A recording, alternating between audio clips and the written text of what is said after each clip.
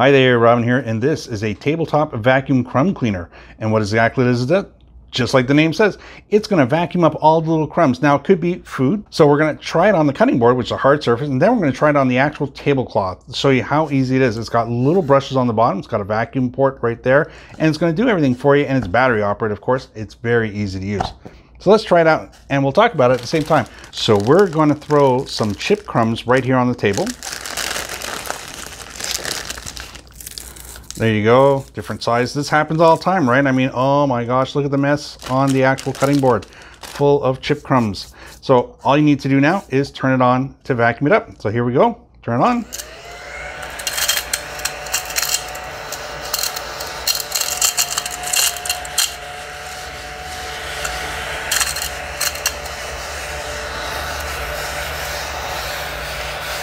It really works, look at that. The cutting board is completely cleaned up now. Simple as that. We'll turn it off. So here we are. We've got the actual tablecloth. We got ourselves some crumbs. This happens to be Rice Krispie squares. We're going to do that. Look at, oh my gosh, what a mess on the tablecloth. Wouldn't that be just such a pain to clean up? Not with this guy here. These messes happen all the time, everywhere. It can be big or small. Look at that. We're just going to rake this right up here. It's as simple as that, no more complicated than that, and it's storing everything inside. Now, of course, we do want to empty this out often, and I'm going to show you exactly how that works.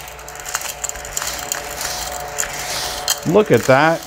It's just cleaning everything right up off the actual tablecloth. No worries. Now this, of course, this could have been anything. This could have been the kids with their crayons and their pencils and all the sharpening stuff.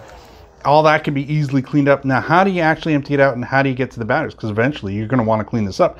The little button in the front, we're going to push that button right now, which is going to let the front light go just like that. And look at that. I've used this a couple of times. Look at all of those crumbs. They're all in there. We're going to shake that out.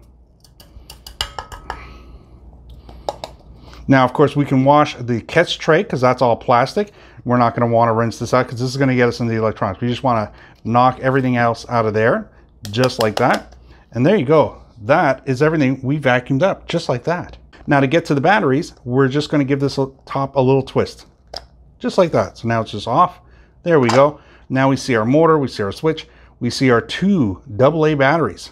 I'm going to put those in. You just basically line them up onto the side, give them a good push in, line everything up. They have a little tray where they need to sit. There is a battery direction, by the way, so just keep an eye out for that.